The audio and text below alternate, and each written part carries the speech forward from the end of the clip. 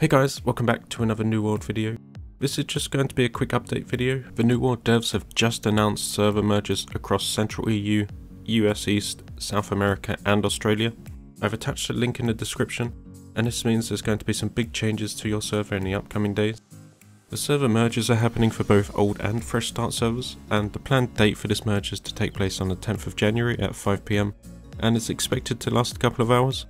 If you want to find out what this server merge means for you, I've attached a link in the description to the New World's forums page, which details exactly what happens to you when your server is being merged into another one, or whether other servers are being merged into yours.